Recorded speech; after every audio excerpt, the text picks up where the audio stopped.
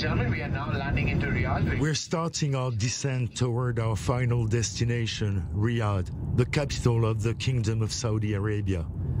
We'd flown from Tel Aviv to Dubai. From above ground, the horizon blends the sky and the desert. A last bump on the tarmac. There we are, with the elusive feeling that we're the first Israelis landing on the moon, but only an illusion, a desert mirage, of course. We've just landed at Riyadh's King Khalid International Airport. Everything went very smoothly. We had electronic visa that was delivered on our email, on our foreign passport, but our foreign passport indicates that we live in Israel, our phone number is Israelis, we're journalists for i24NEWS, and i24NEWS is coming through. At midday, Riyadh looks like a ghost town. We assume it's because of the scorching heat, 113 degrees Fahrenheit in the shade. The Najd desert plateau offers no natural rampart to the stifling wind and dust. Not a soul in the streets, no traffic in this megalopolis of 8 million inhabitants. All government offices are closed. The Riyadhis have extended their vacation after Eid al-Adha, the feast of the sacrifice, and the end of the Hajj, the pilgrimage to Mecca. The only people out are the foreign workers. I'm from India, Bombay. Bombay? Yeah. And these two gentlemen? They're from Bangladesh. We've headed towards the city center. The Al-Masmak fortress, a symbol of the unification of Saudi Arabia under King Abdulaziz Saud. 120 years ago, the future king dislodged the head of the rival clan in Riyadh. Al-Masmak has become a symbol of the bravery of the founding father of the Saudi kingdom. 30 years later, in 1932, the king managed to unify Saudi Arabia with all its provinces under his rule. So this is King Abdulaziz. He's the uniter. He's the one who has united the tribes here in the Kingdom of Saudi Arabia in the beginning, around 85 years back. This is his son, King Salman.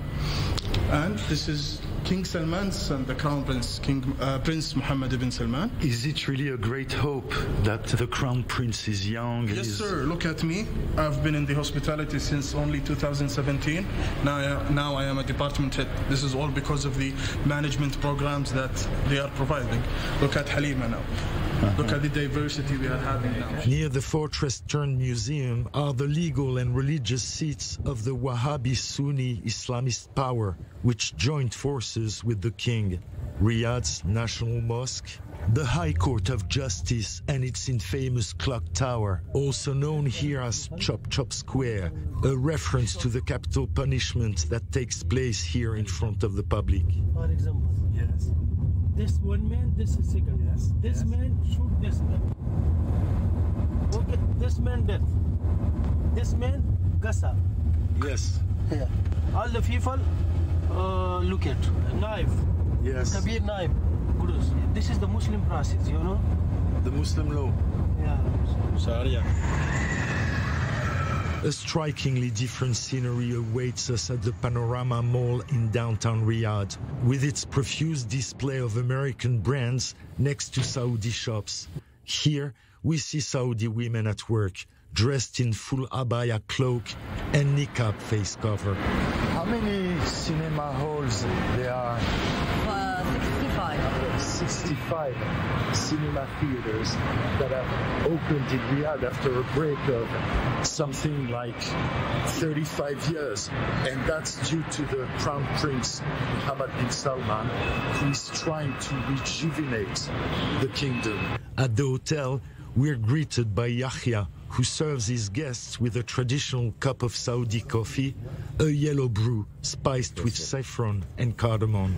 Welcome, sir. Welcome to Hyatt Regency. Thank you. Hospitality is in our DNA just by being Saudis. Since the beginning, since the Bedouins' time. There is no better nationality to work in the hospitality industry like the Saudis. And you're going to see this very, very, very soon. We're still in the building process, but very soon you're going to see something that will amaze the whole world. The call for the noon prayer resounds over Riyadh. Near the Kingdom Center Tower, in the Al Ulia financial district, We've requested permission to visit the Jama al-Maidan Mosque. We're invited to join in. It's hard to believe we're here.